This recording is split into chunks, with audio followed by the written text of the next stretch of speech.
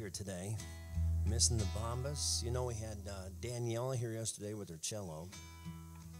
Got her in over Christmas, and man, what a great addition that is. But can't wait to get them back, huh? Yeah, can't wait to get them back. Stand with us this morning. We're going to need all your help, right? Jump in, sing with us this morning. I can see the clouds roll in. I can feel the wind as it tries to shake me. I will not be moved. My feet are on the rock. I can feel the waters rise. I can hear the howling of lions that haunt me. Fear won't hold me now. My feet are on the rock. When I feel my hope about to break, I will cling to your unchanging grace. Let the waters come and the earth give way. I'll be dancing in the rain.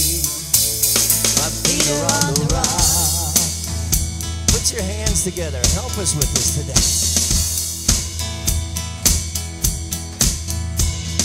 I can see the morning light. I can feel the joy on the horizon. Here my faith is found. I stand on solid ground. It's when I feel my hope about to break, I will cling to your unchanging grace. Let the waters come and the earth give way. I'll be dancing in the rain. Feet are on the rock. On Christ the solid rock I stand. All other ground is sinking sand. So stomp your feet, clap your hands. Our feet are on the rock. On Christ the solid rock I stand. All other ground is sinking sand. So stomp your feet, clap your hands. Our feet are on the rock.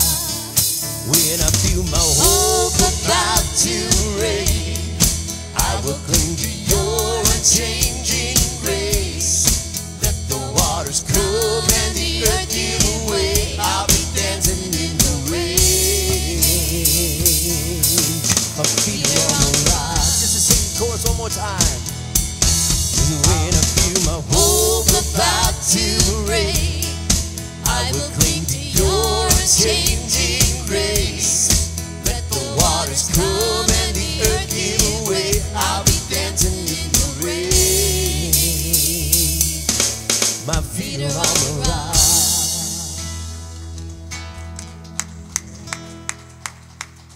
Good song. We're gonna avoid the hugs and the handshakes today, just to you know. It's not because we don't love each other. Best hug in church in town, but hey.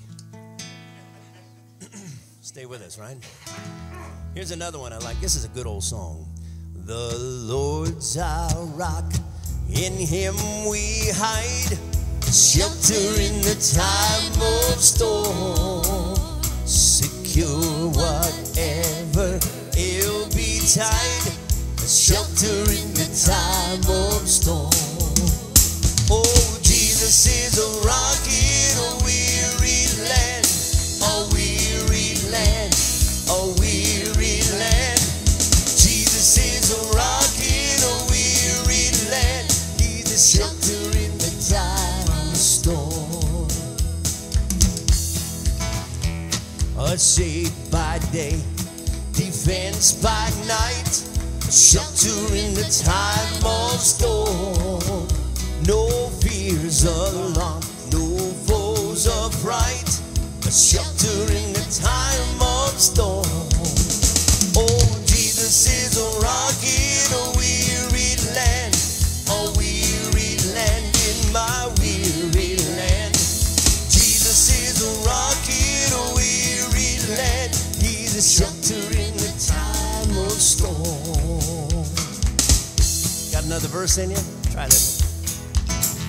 Though raging storms may round us beat, shelter in the time of storm. We'll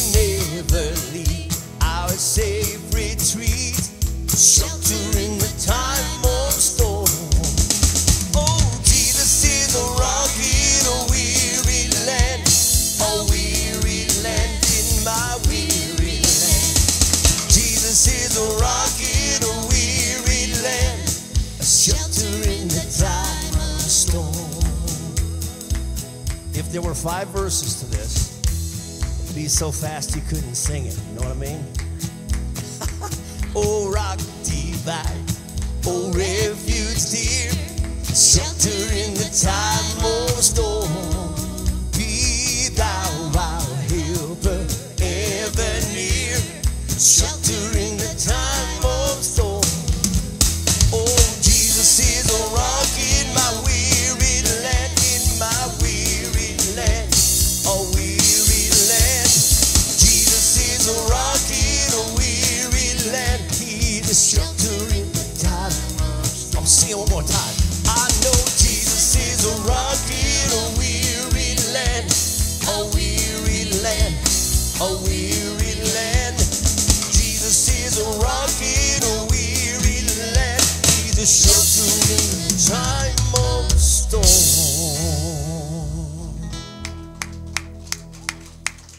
Amen. You guys can have a seat this morning. Keep singing with us. I don't know, some of those songs, you just sing them, you start them, and they just get going. You know what I mean, Gary? I don't suppose there's anything wrong with that. I'm just thinking, you know, when we get to heaven, you're doing one for eternity. How quick could it be by the time you're wrapping? Try this one with us this morning. I love this song. It says, Lord, you're my treasure. It's faithful, Lord. Please fill my cup with your grace and love, your grace and love.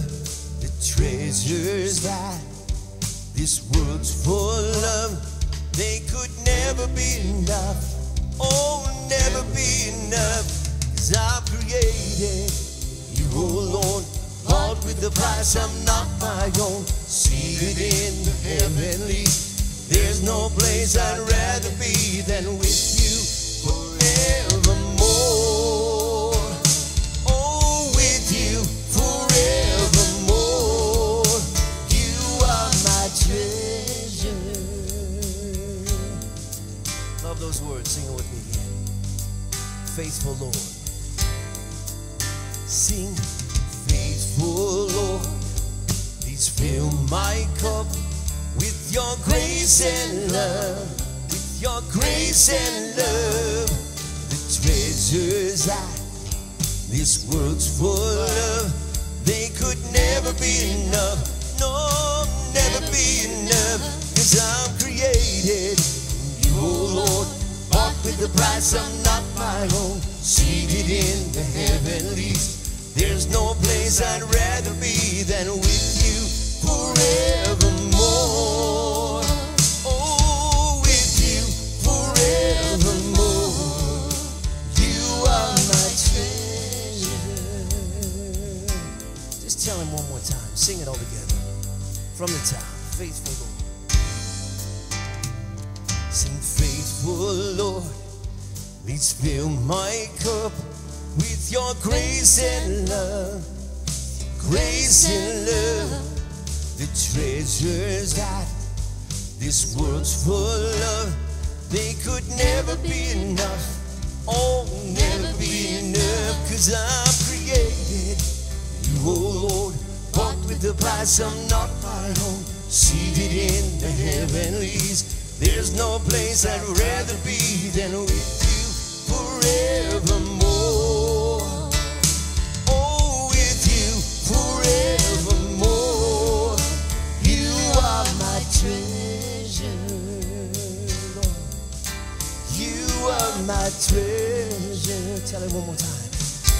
Sing, you are my treasure. Lord, we thank you this morning for the time that you've given us to come and gather in this place. Lord, lift our praise and our worship to you this morning. Grateful for, Lord, all of the blessings you've bestowed upon us in this past year. And Lord, I know sometimes it's easier to see the struggles and the difficulties, but God, you've blessed us, and we're here this morning. We have breath in our lungs. So, Lord, we give you all of our praise. We give you all of our thanks for your faithfulness. God, just pray that you'd be with those who are not able to be here today. God, give them strength in their bodies. Bring them back to us. But Lord, in this time that we have together this morning as a congregation, just fill us up, Lord, with more and more of you. Give us the strength we need for the new year that's just ahead. Lord, I'm so grateful that we don't have to take it on all at one time, but just one day at a time. And Lord, in those new days that we get, Lord, your mercies are new every single day. So we thank you, Lord, for your provision. Give us what we need for today, and Lord, for the remainder of this day that you'll give us, God, that we might have those opportunities to reach out in our community. Lord, if it's at lunch today, if it's with our neighbors, our friends, our family throughout the remainder of the day, God, give us those words that we need to encourage and comfort others who are around about us, and Lord, to lead them to a place, Lord, where they'll put you first in their lives and seek you. Lord, we thank you for it. We give you the day. Use it for your glory. In Jesus' name we pray. Amen. This is a great song, and I got to be honest with you, I never sang it till I moved here. Never did. Never sang this one till I moved here. But I was just going through songs one day and picking up old songs, you know. And I love the new ones. We sang some new ones today, and we're singing some old ones today. There's something about putting those together for me that really works. And I know there's places all over the world that make choices and say, we're going to do the new ones or we're going to do the old. We're going to do them both. We'll put them all together. But we need these old songs. And it connects us, you know what I mean, to those who have gone before us. Generations of folks have sung songs like this one we're about to sing this morning. And I won't get into all the details with this, but something that made this song stand out to me was a group that was worshiping in North Korea back in the 40s. And of course, they were routing out, finding believers, Christians, trying to remove that from a communist regime that was taken over there. But they found a group, a church that was worshiping together, and they told the parents that they'd give them a final chance to renounce their faith, to come alongside, and if they wouldn't do that, that they would take the lives of their children. There was one mama in a group with her little babies that day, and she told one of her babies, she was heard saying, "I will see you in heaven today." Took the life of the little ones and gave the adults one final chance to save their own lives. And guys, they sang this song as they were taking their lives. The song just says, "Lord, more love to thee." Yeah, and I hear a song like that, and I can't pass it up. I got to bring it this morning. We got to sing it together. While we do, can we just sing the words to him, make it our prayer today? More love to you, Lord. Before this day is over, Lord, I want to love you more. I love the words. It goes like this. More love to thee, O Christ. More love to thee. Hear thou the prayer I make on bended knee. This is my earnest plea. More love, O Christ, to thee. More love to thee. More love to thee.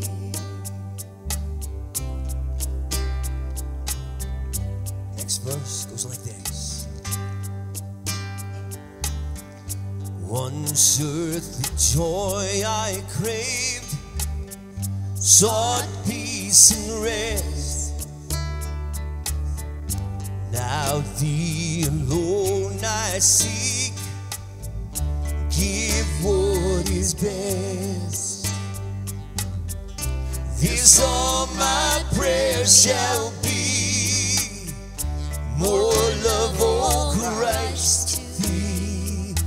More love to thee. Oh, more love to thee. More love. Sing more love to thee. More love to thee. Here's the last verse. Then shall my latest breath whisper thy praise. This be the parting cry my heart shall raise. This still my prayer shall be, more love, oh Christ, to thee, more love to thee, oh, more love to thee. This still my prayer shall be, sing it again. This still my prayer shall be, more love, oh Christ, to thee, more love to thee, oh, more love to thee. One more time, more love. Sing more love to thee, oh, more love to thee.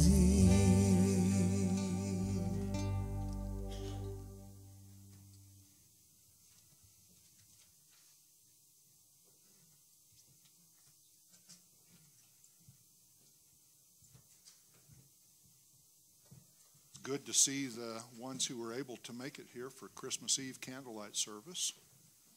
And I know a lot of people wanted to come and able to for various reasons, but it was a wonderful night.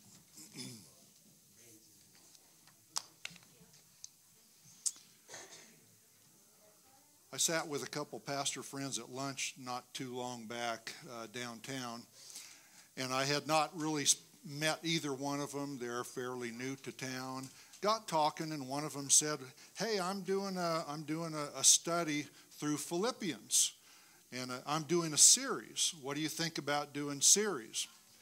And got talking. The guy next to him said, "Well, I'm doing a series too, and it's also out of Philippians." We got talking a little bit more and realized, as always is the case, they were approaching it from slightly different angles, slightly different approaches to sharing that sermon series. And then one of them turned and said, "Well, are you doing any of that kind of stuff?" I said, "Well, I've been doing a series on Jesus Is." And we started last January, and here we are the last Sunday of December. So for a year, it's a little lengthier than the 6 weeks or so.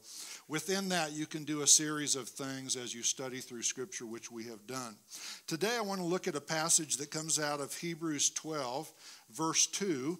And again, Hebrews lays out Christ as our high priest, as our redeemer, as the one who died for our sins, and is evermore the intercessor of for our faith. As the writer of Hebrews is laying this out in a very, very logical way, I would take the book of Hebrews and summarize the entire book this way: Jesus is greater than. That's what that book is about. He's greater than the angels. He's greater than Moses, greater than Melchizedek, greater than the law. He's greater than all because he is the source of all. So that's what the book of Hebrews is about, and it lays it within the context of who he is versus who we are, which we find in Romans. So as we look at this passage in Hebrew, it says this: to us, looking unto Jesus, the author and finisher of our faith, who for the joy that was set before him endured the cross, despising the shame, and is set down at the right hand of the throne of God. Now be careful, don't make that geographical, okay? It's a location of sphere of operation, and that's, if you want to discuss that sometime one-on-one, I'd love to do that. So let's take some notes. Jay, you got your pen ready? Hopefully everybody got a bulletin as you came in, a place to take some notes.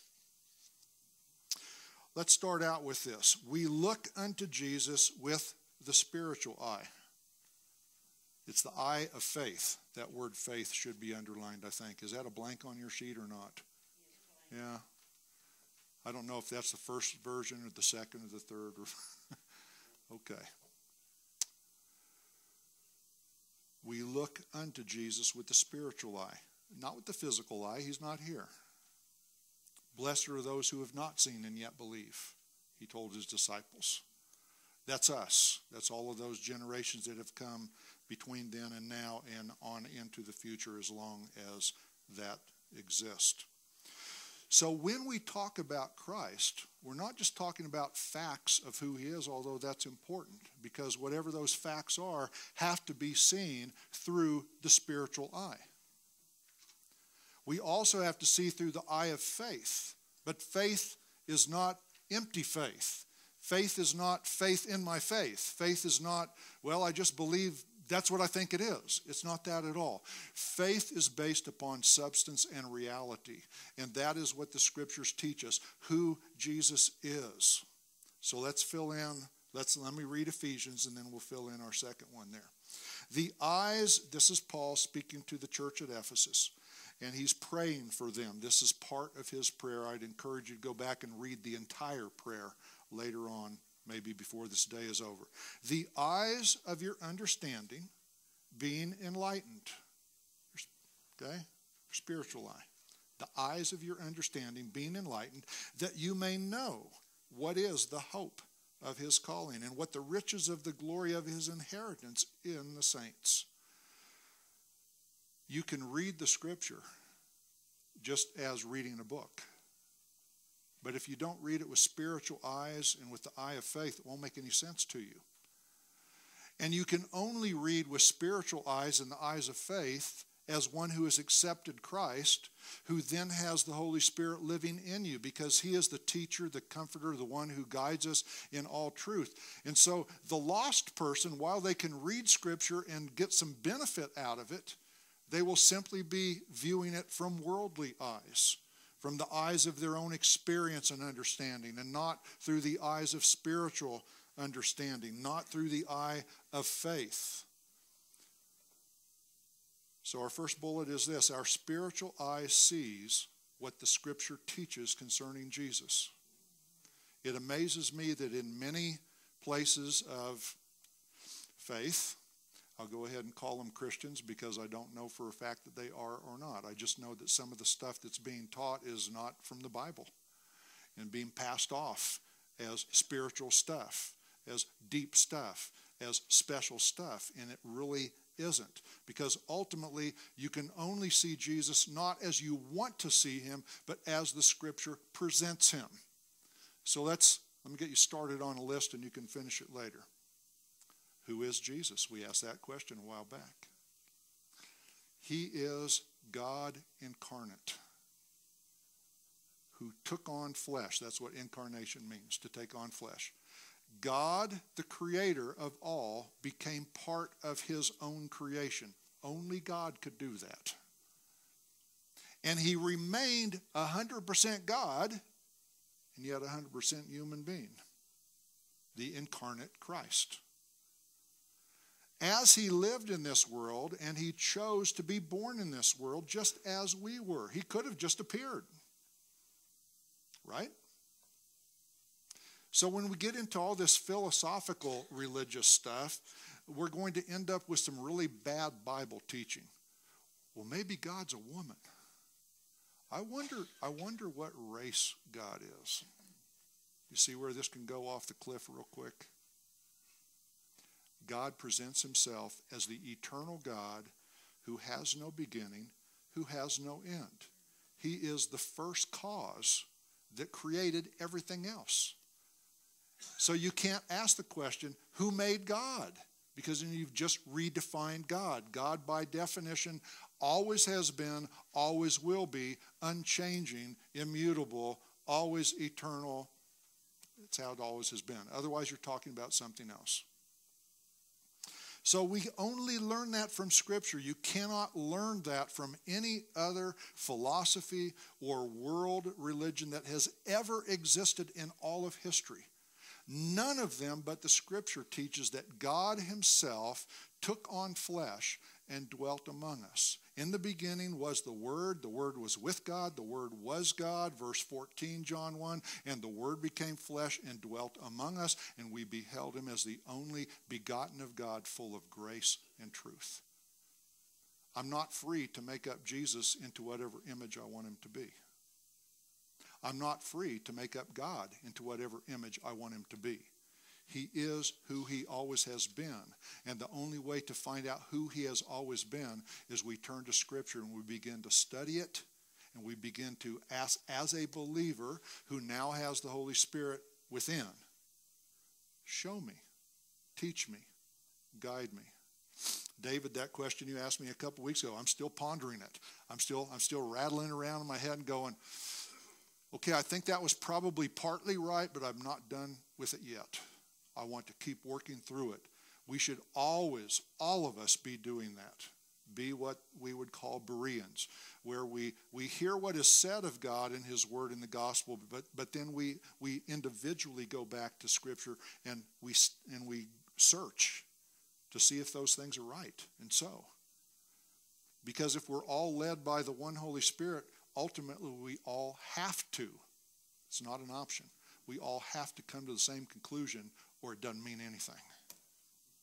If you can come to your truth and I can come to my truth, and we all have our own truth, then truth doesn't mean anything. It means whatever you want it to be. If your faith is not biblically based, as the Scriptures describes faith, then it's just a faith that you have created, and you begin to have faith in your faith. And then you start defining it however you want it to be.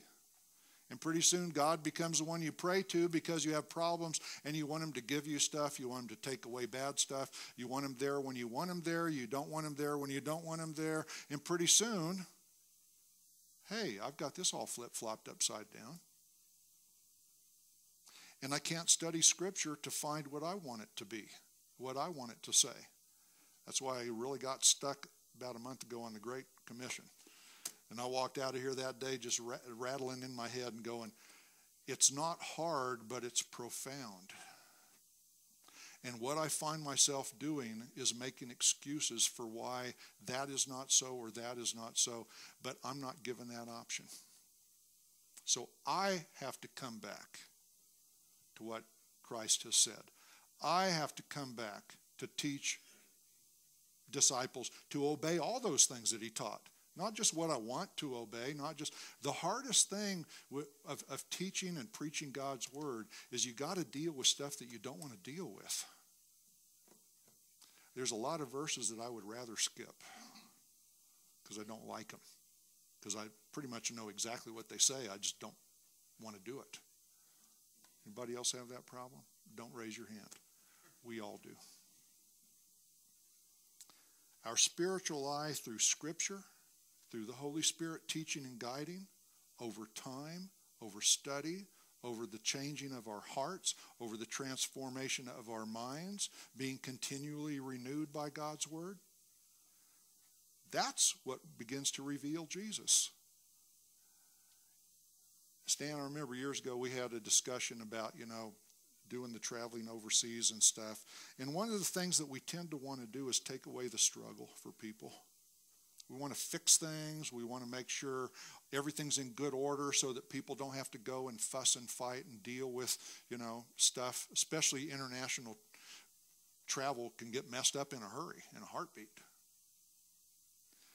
And to come to the conclusion that, we should stop trying to take the struggle out of stuff. Let people struggle. So, pastor friend that's not here any longer, but years ago we sat, and he said, I'm of a different application of my faith than you in many areas. But people will come up and say, well, Pastor, I want you to pray for me. He says, okay, I'm going to do it with Gary real quick. Okay, Gary's come up and said, pray with me. Lord, have at him. In Jesus' name. Good one. You feel comforted? You're okay with that? That's truly how it should be. When we come here and we share every Sunday the struggles and this and that, my heart gets broken when I look and I see the struggles represented in this room, but I can't fix a single one of them. And I shouldn't try to. And you should be allowed to struggle, but also know that people are concerned about you and love you and want to pray for you and this and that. But again, we can't fix anything and we can't change anything. So Lord, just have at all of us. Do what you want to do. Jesus helped people struggling, but he didn't help everybody. He healed people, but he didn't heal everybody. He called out to everybody to follow him, but they didn't all follow him. As we begin to study Scripture, and I was looking this last week, and I think this is maybe where I'm going to go in the future for a while. And I got thinking, I really don't know the book of Acts very well. And gee whiz, that's the beginning of the history of the church and what happened. And there's a lot of key stuff in there.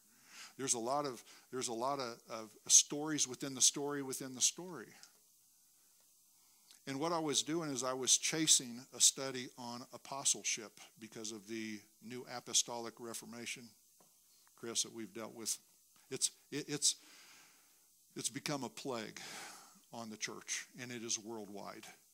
And I've seen it in Central America. I've seen it over in India. I've seen it across the land here, where there's this new thing God is doing. No, he isn't. God is always doing what he's done. What do you mean a new thing? Maybe a new understanding of an old thing, but not a new thing. Not a new outpouring, but simply people coming to their senses to where they should have been in the first place. That's not a new movement. That's not a new outpouring. That's God's people simply turning back to Scripture and waking up and going, oh, that's what's going on. And we get back to foundational stuff instead of all the craziness that's out there in Facebook and YouTube land that passes itself off as the Christian faith and scriptural teaching, because it's not. Okay, that was the unsolicited political announcement. Almost got my motor wound right there, because that stuff can wind me up pretty quick. Because it hurts so many people along the way. They're not looking to Scripture to see what it teaches about Jesus. They're just making up all this new stuff and turn it into, I've just called it for years, Christian magic. I don't know what else to call it.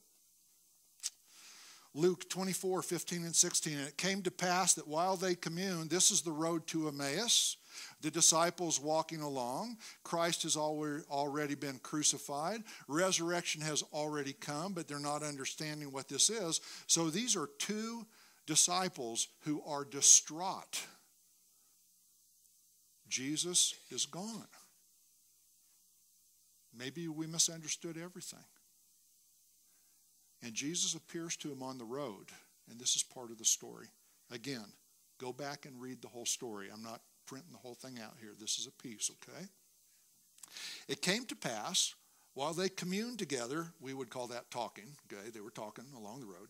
And they reasoned. Jesus himself drew near and went with them. But their eyes were holden. Their eyes were made blind. They simply could not understand. They were not seeing with the spiritual eye. They were not seeing with the eye of faith. They were distraught and disturbed. Their Lord had been killed mercilessly and put in a grave, and that was the end of the story as far as they were concerned. Their eyes were holden that they should not know him. And then you go on down, that's verse 15, 16. Go on down to 31, because it's a remarkable passage that says Jesus started saying, well, what's going on, guys? They said, are you the only one in town that doesn't know what's going on? Where have you been? And they told him about the crucifixion, all that. And then it says, and then Jesus, beginning with the prophets and all of the scriptures, all of the Old Testament. What a conversation. He went from the beginning to the end of the Old Covenant and said, and that scripture is about me, and that's about me, and that's about me, and that's about me, and that's about me. And here's what happened as Jesus began to be the Bible teacher. And their eyes were opened, and they knew him. You can't have your spiritual eyes open and the eye of faith opened unless you turn back to Scripture and begin to study and learn how to study and learn how to approach it. And there are ways to do that. And there are not good ways to do that either. God can still use them. You know, if how you approach the Bible is like a kindergartner, that's still better than nothing. But it would be good to not stay in kindergarten and get a little bit more how we approach Scripture and what do we do with that. Their eyes were open and they knew him, and then he vanished out of their sight. What a Bible study that was. They were just walking down the road, and here comes Jesus and says, you know, all of this is about me. And their eyes were opened, and everything was different from that day forward. When you gave your life to Christ, assuming you have, and you were born again, and His Spirit was given to you, that was the beginning of your Christian journey, of your discipleship journey. And many people stay as little babies in the faith because they're never fed. And then sometimes when they are fed, they don't want to chew and swallow and digest it. And as we begin to learn that that is the bread of life, Christ is the bread of life come down from heaven, and this is the bread of life, the written history, written story of who Christ is. When we begin to do that, God begins to show us stuff. And He doesn't do it through all this nonsense on TV. Now, this is, if you're one who loves this stuff, okay, just tuck in your toes a little bit. I'm sort of sorry, but not a whole lot, okay? I just don't watch Christian TV and radio very, very rarely. There is good stuff there. But a lot of it, it's just messing people up. And it could be false teaching too. That's what I would call it. Yeah. And so what happens is there's this stuff that's being taught with a lot of flair and a lot of, you know, I mean, I'm just amazed that these guys can fill stadiums up over and over and over again with people who keep asking questions, they're given a bad answer, things don't work out, and they come back again and ask for more garbage because that's what's happening. Rather than going back to Scripture, let's see who He says He is. And as He begins to teach His Word, your last bullet under 1, our spiritual eye sees the truth of Christ through faith in Him. He is the way. He is the truth. He is the life. He is the bread of life. He is the Redeemer. He is the Lamb of God. He is, we could just fill up literally a yellow pad. Anybody still use those? I do every now and then. You could just fill it up with who Jesus is. Have to get another pad out. So we look unto Jesus for who He says He is, as Scripture reveals Him, not as we think He should be, who we think He might be, but as He really is. And when we begin to find the Jesus of the Bible, I'm telling you, your world will flip upside down pretty quick. Second part. Did you catch me? Second part. We look unto Jesus as the author and the finisher of our faith. That's how that verse began. The word for author means the one who causes. The cause. Jesus is the cause of salvation. He's the beginner. He's the starter. He's the one who puts it together, who conceives it. Does that make sense? Come up with whatever other synonyms you need in there. So we look to Jesus as the author, the one who causes and begins our faith, and we also look to Him as the finisher, and that means the one who brings to consummation or a conclusion. My salvation has a beginning when I was born again, accepting Christ. My salvation will have an ending when He takes me home. And actually the end is an eternal end. The consummation of this world is the end of here, but the beginning of what really matters, of what is really eternal.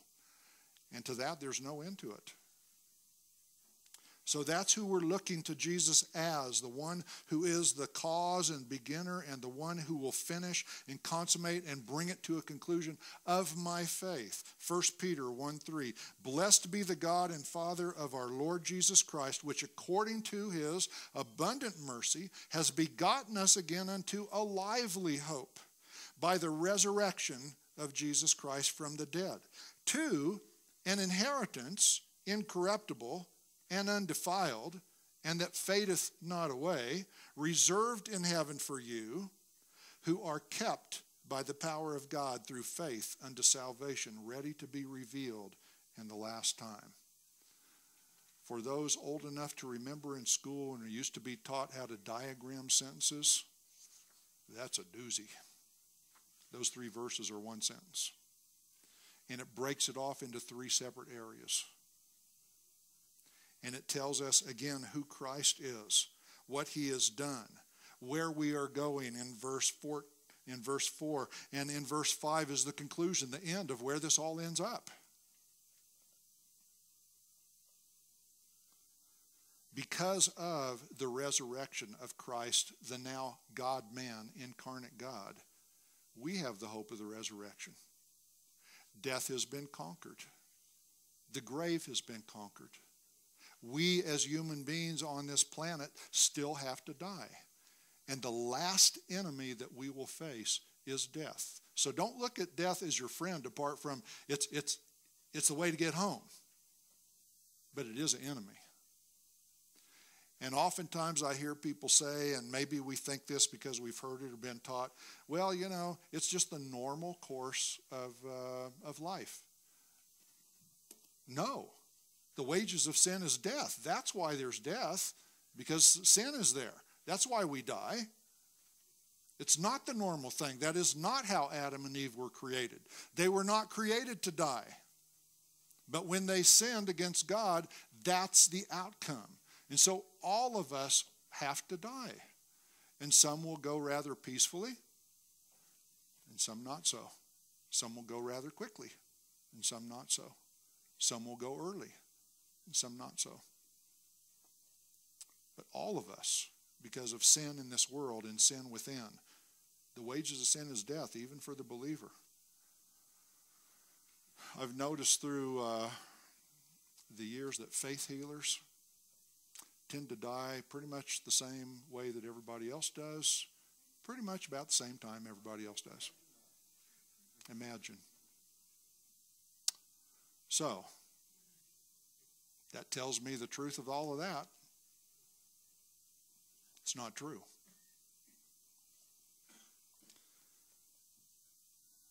In verse 4, he talks about the outcome. We have an inheritance incorruptible. Now be careful what you do with that, because the inheritance is not a mansion in heaven. In my house, hey, I was a better Christian than you. I get a bigger mansion than you do. That's not it at all. That's geographical thinking again. Streets of gold that you can see through. Okay, we're talking about something else here. We're not talking about physical, earthly stuff at all. We are his dwelling place. We are his temple. We are living stones that Christ has called and saved and redeemed and placed where he wants me to be, not where I want me to be, not where you think I ought to be, but where he wants me to be, and he dwells within us. We are the temple of God. So this idea of a mansion in heaven, that's an unfortunate translation. I know it's good old Southern gospel stuff, and we can sing about it, but you know, it's not really what it's talking about. The stuff that is eternal is spiritual. It's not place. It's not stuff. Heaven is not the goal for the Christian. To be with Christ is the goal. You get heaven anyway. Christ is the cake. Heaven's the icing. We get it all. But don't confuse the two. The goal for me is not to die and go and see all my family, friends, and my dog Spot and my horse, whatever you called him, and all of that stuff. It's not about that. I hope there's drums up there somewhere. Okay? And if you're a gardener, I hope there's gardens up there. And if you're whatever you like to do, we don't know. I do know this, that according to Scripture, we look forward to new heavens and a new earth because earthlings belong on earth. But it won't be this earth. And it won't just be a repainted, varnished, cleaned up, overhauled earth either. Because this one's going to be destroyed. And Satan's going to be destroyed. And death will be destroyed. And sin will be destroyed. And no more pain. And no more sorrow. And no more tears. So how long are we going to have to learn a song and get it right, Stan? I love the fact that we mess up something every single time we're together, because that's how life really is, right? And verse 5 is the outcome. We are kept by the power of God through faith. It's God's power. Through my faith in his power, not my faith in my faith, not my faith that I've got to try hard, that I've got to be better, that I've got to do certain things. We are kept by God's power unto salvation, ready to be revealed in the last time. Now, the last time is not necessarily the last day, judgment day, the end of the world. The last time is the gospel era, whereby spiritually, through our spiritual eyes and through our eye of faith, we understand what is happening here. God, through Christ, has come to redeem us. We've been living in the last days since Jesus came. Notwithstanding what the bookstore keeps telling us, right? It's been the end of everything my entire life. I just don't think it's the end yet. I hope not, for my grandkids' sake and maybe their own kids and whatever I get to see before I'm gone. Jesus will reveal and has revealed through the gospel message what our salvation is all about. The gospel account gives us the content. And this is the last time. It's the gospel age, has been for 2,000 plus years. And we know what God is doing. Now, I think I corrected this a few weeks back. For a long period of my life, I would take the verse, eye has not seen nor ear has heard the great things God has prepared for us. And I always took that out of context to mean we don't know what heaven's going to be like until I read the next verse. And why I didn't do that for 20-something years beats me. I just didn't finish the sentence. Eye has not seen, ear has not heard what great things God has prepared for us. But we know the great things of God because he has revealed them to us by his Spirit. What is the great things of God? That he loves us, that he has redeemed us, that he is purchasing us back with his own blood. We know the great deep things of God. It's called the gospel message. It's not about future stuff. It's about what's already here. God so loved the world. It's already here. First bullet. As the author of my faith, Jesus then is the beginning and the source of my faith. You cannot have faith until you come to Christ. At that point, you just have religion, or you have culture, or you have something, but you don't have saving faith. Okay? So Jesus, as the author, the cause of my faith, he is the beginning of it, and he is the source of my faith. Nicodemus, why do you not understand? You must be born again. But how can I enter into my mother's womb? That's not what I'm talking about.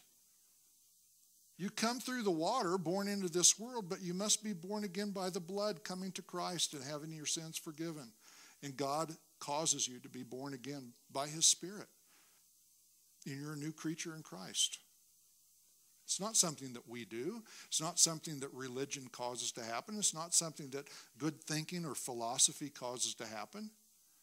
It's what God causes to happen. So most of you know this, but the very first thing, the very first prayer of an unbeliever that God hears is very simple. And it is, help! It really is that simple. From my heart, I cry out for God to help me and save me. I don't understand it. I don't even know if God's there yet. I don't know what the Scripture's teaching. I don't have his Spirit. I may read the book and I'm kind of fascinated by it, but I don't know what to do with it. Not until we submit to God and cry out for help, to call upon the name of the Lord, he'll answer. That does solve some other problems, right? Does God hear all prayers? Yeah, of the believers. Does he hear all prayers of the unbelievers? He hears it, but he doesn't respond in the same way until they cry out to be saved. then he can deal with them as a child. Till then, they're just part of the creation, as a rebellious child. So he's the author and source beginning. Let's look at the second passage there in 1 Peter 1:6 on down. Wherein you greatly rejoice, though now for a season, if need be, you are in heaviness through manifold temptations. Let's put that in English. Sometimes life stinks. You know, it's really hard. And believers get very down and discouraged, and we lose hope from time to time. And we wonder if God is still there. And we wonder why this could possibly be happening in my life. And we just get on this emotional thing. And then other times we're just high as can be, and boy, life is going our way because everything seems to be good until the bottom falls out. And that's not where God wants us to be. Right now we rejoice, though now for a season we carry heaviness. Philippians, Paul comes to a total different conclusion of his relationship with Christ. He says, I want to know him and his sufferings. Now, folks, that's not normal. Only by faith through God's Spirit can I say those words. I do not pray for my own suffering. And yet, Paul says that's the only way I can know him. I want to know his sufferings. I want to know that he truly died for me. I want to know the pain he went through to rescue me from myself. I want to know how he was ridiculed and mocked and deserted and forsaken by even his own inner group of disciples. I need to know that because I need to know this world is not my home. I'm only passing through. I need to know that when I'm walking close with Christ, this world will hate me because it hated him first. I need to know that when I turn my faith, my salvation, into the stuff of this world, I'm way off track. If you need proof of that, just go home and read Hebrews chapter 11. I've been through that a number of times lately. In that list of people of faith, it seems that one group is presented as winners. They're victorious. Boy, they shut the mouths of lions. They quench the fires. They fight and win battles. Their dead are raised and all of that. And they're called great people of faith. And if that's the kind of faith that we all are supposed to get, and that's all the Scripture taught, then we would all have to conclude that we have to always be victorious in this life until you read the next part of the chapter. And others were sawn in two, fed to the lions, beaten to death, driven out into the desert, mocked and ridiculed, set on fire, thrown out in the desert to die. And then the verse that really sums it all up is after that list of, gee, this is victorious, and this is not so, I don't want that. And these all, people of faith, died having not received the promises, because the promises are not of this world. So if I begin to analyze my faith as victories in this life, I seriously misunderstand what faith is. Anybody here not been beaten down more than once? Any of you of faith not questioned your faith from time to time? It's okay to do that.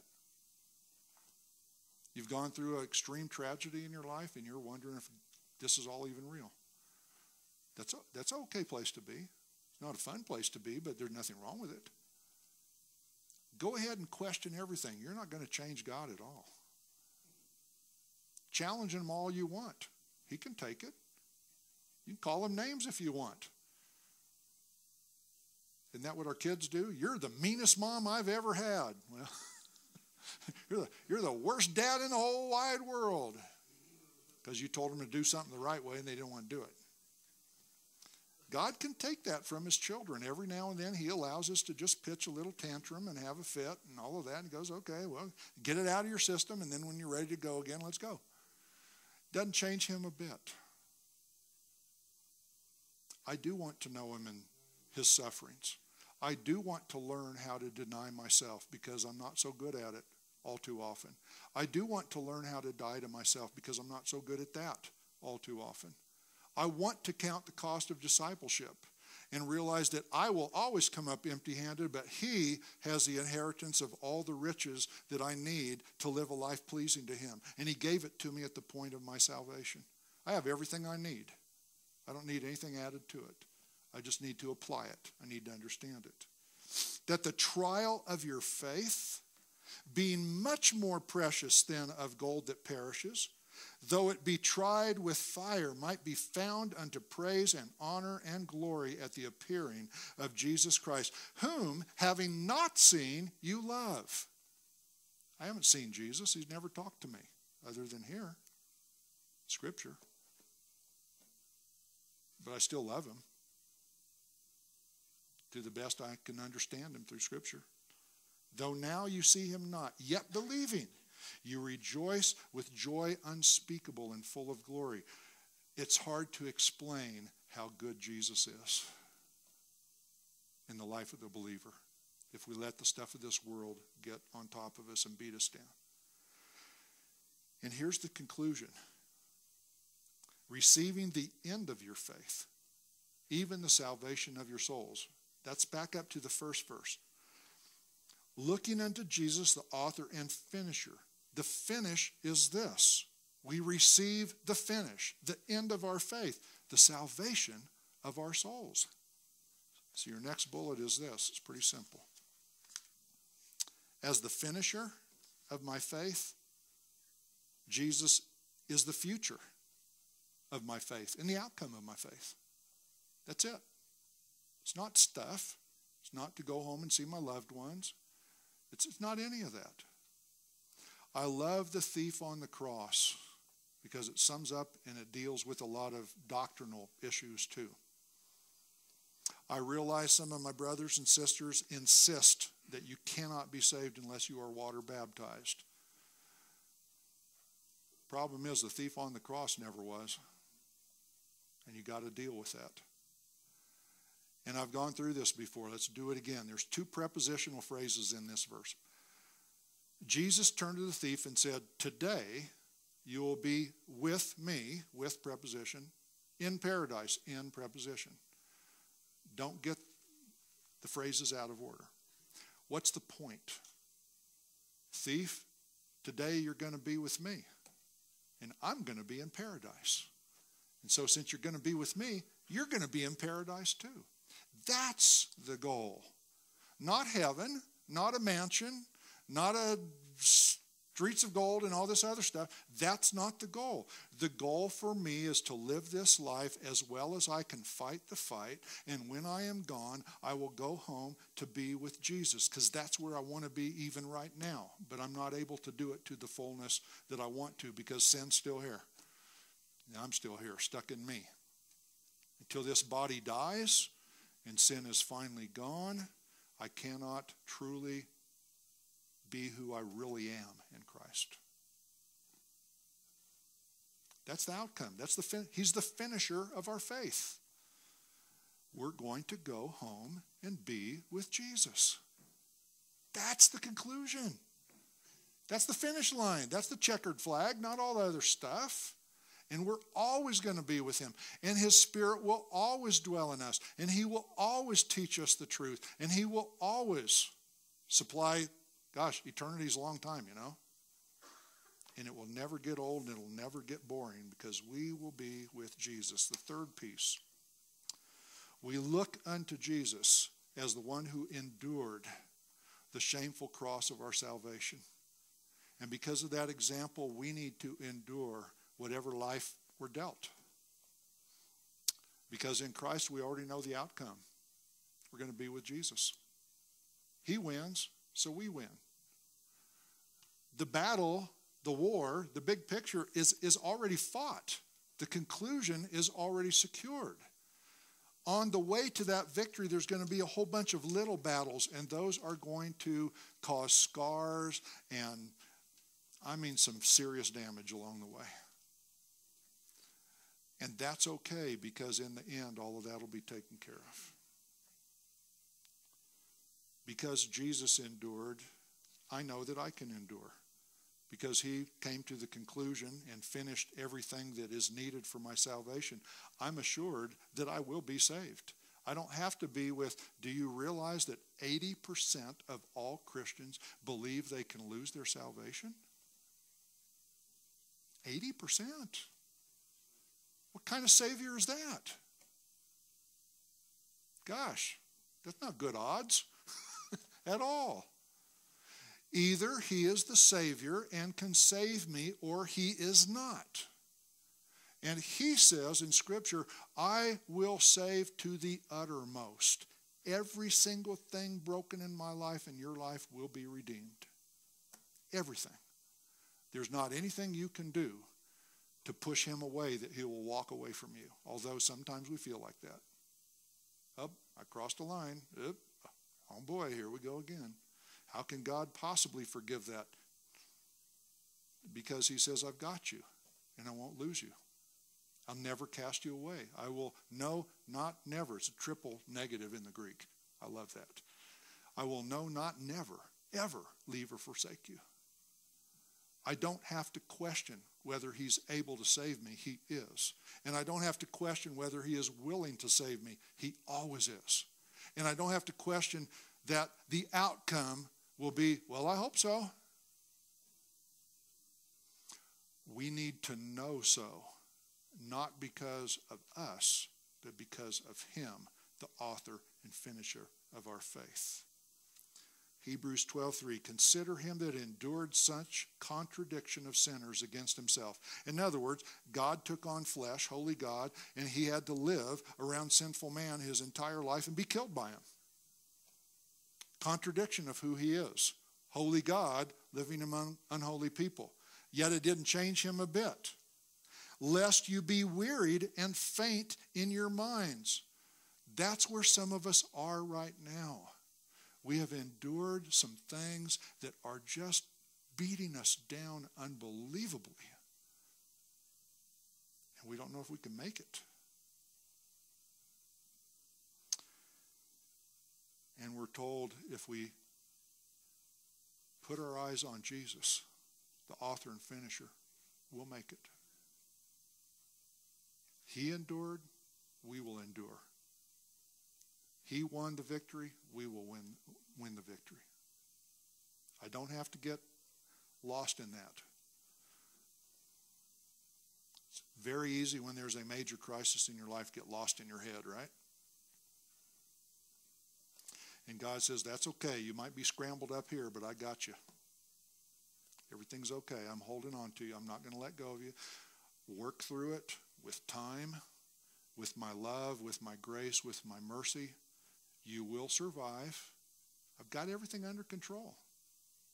When I hear Christians say, this whole world's out of control, where did God go? I didn't know he left. It doesn't matter what I think is happening in this world. It is his world. He has always been in control, and he will always be in control because history is his story. It's about him, not about us. And in the end, he will have all of his purposes accomplished. Nobody can challenge God and change it. We're not serving equal evil versus good, okay? That would be Star Wars, okay? Not Scripture. So, because you're first, because Jesus endured the shame of the cross, he is my hope of eternal life. Now, let me be clear. The shame that he endured is my shame. And the shame he endured is your shame. Our sin is shameful before God. But he became us. He became our sin. He became my guilt. He became my shame. That's why he had to die. He had to become us. Otherwise, there is no way out of this problem. Because he endured the shame of the cross, he is my hope of eternal life because my debt has been paid fully, completely. There is nothing that will be held against us. Well, what about the verse, well, everybody has to stand before God and give an account. Okay, one more time. My account will be, ask him. He's the Savior.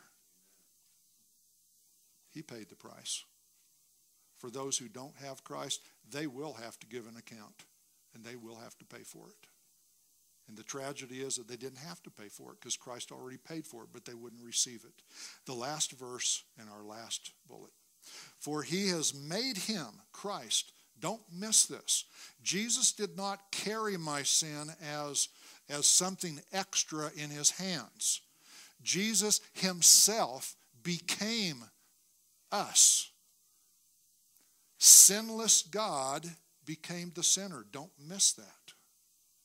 The Creator became part of his creation and became by choice, by design, by purpose, the sinful man who would die once for all, that we might find a way out.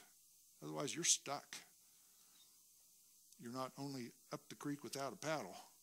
It's a whole lot worse than that. In 2 Corinthians 5:21, for he has made him to be sin for us who knew no sin, that we might be made the righteousness of God in him. Here's what happens, folks. And let me try to do it as simple as I know how. Christ and me. When I accept Christ, my life is hidden in Christ. And when the Father looks down, he sees Jesus, who is righteous and just and holy. God himself, the God-man. And me, because I'm still a sinner, every now and then I try to pop up and, run the show. But God still sees Christ in me. And therefore, even though I'm a sinner, in Christ I am now the righteousness of God.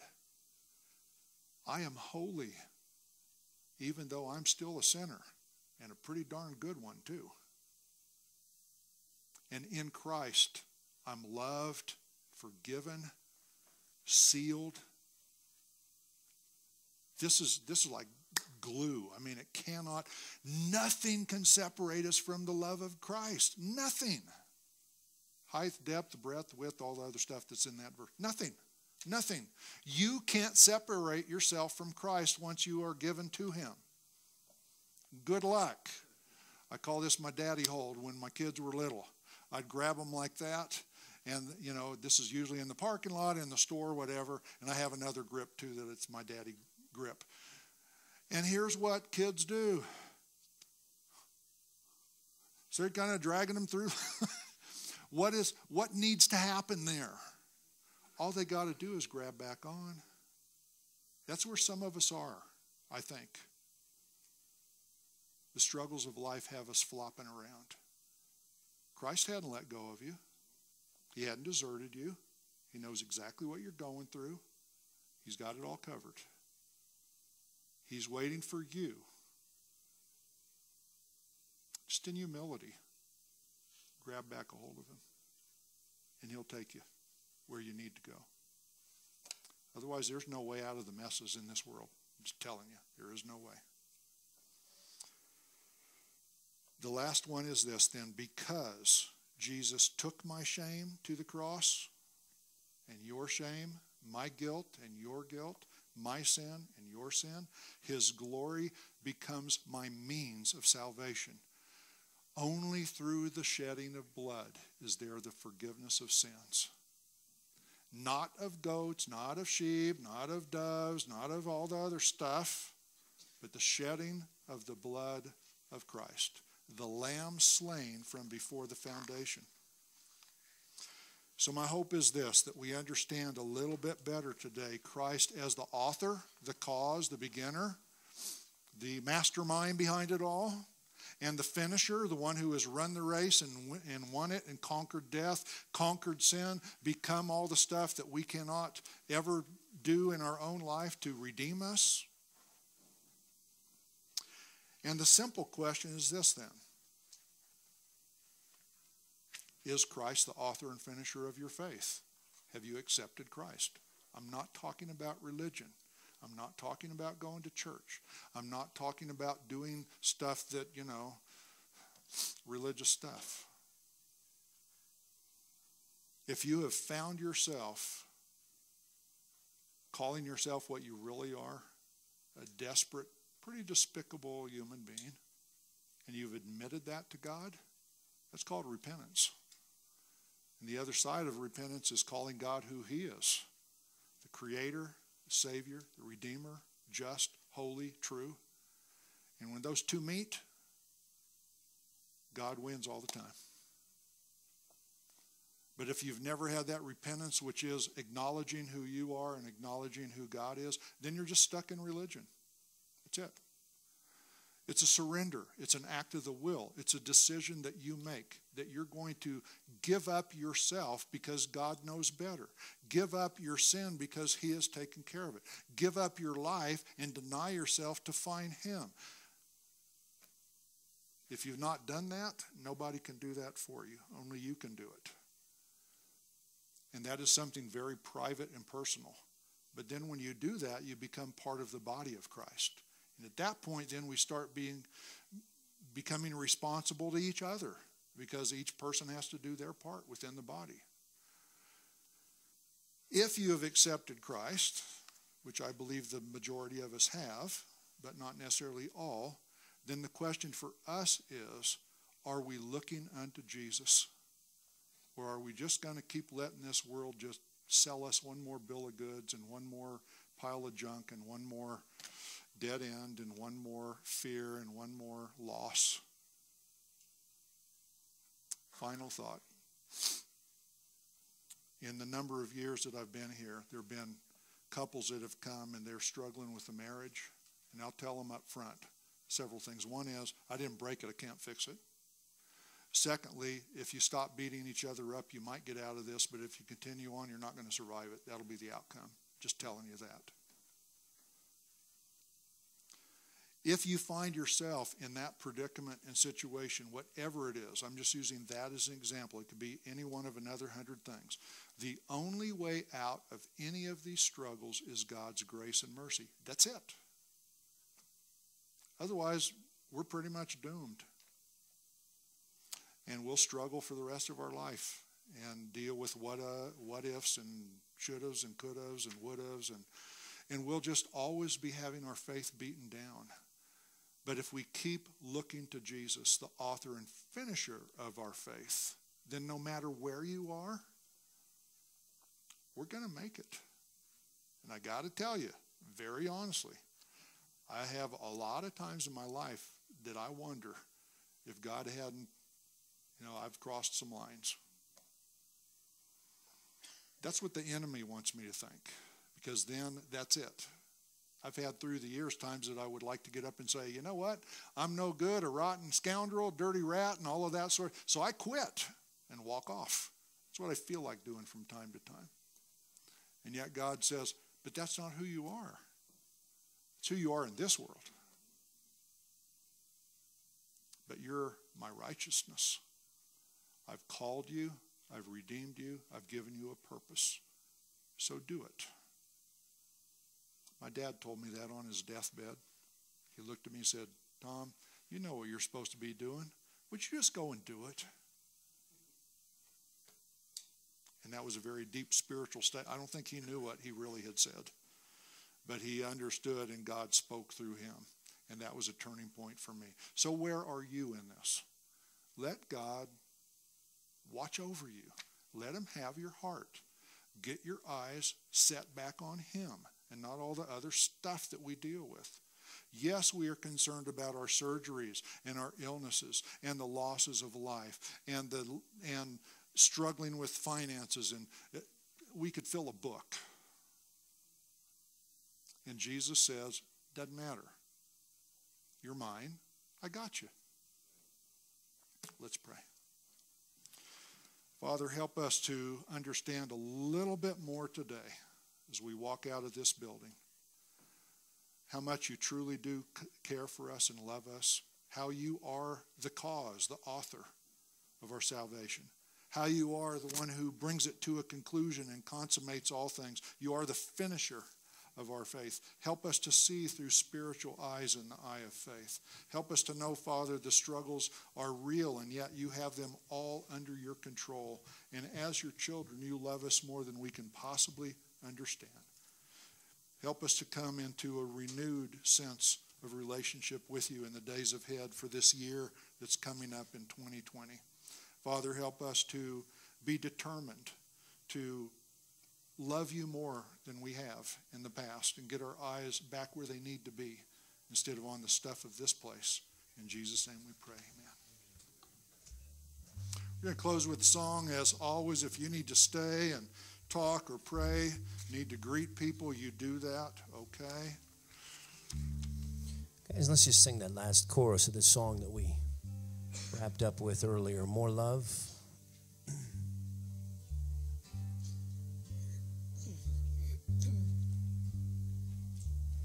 Take it to the top, Chris. We'll sing it all down.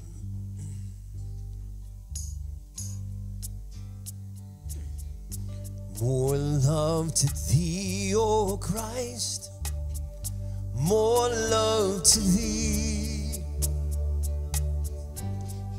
Hear thou the prayer I make on bended knee. This is my earnest plea, more love, O Christ, to thee. More love to thee, more love to thee.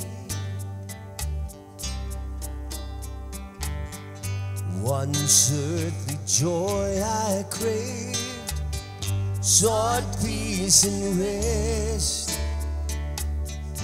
Now thee alone I seek, give what is best. Yes, all my prayer shall be, more love, O Christ, to thee, more love to thee, oh, more love to thee. Sing the last verse. Then shall my latest breath whisper thy praise. This be my parting cry, my heart shall raise. This till my prayer shall be, more love, O Christ, to thee, more love to thee, oh, more love to thee, more love.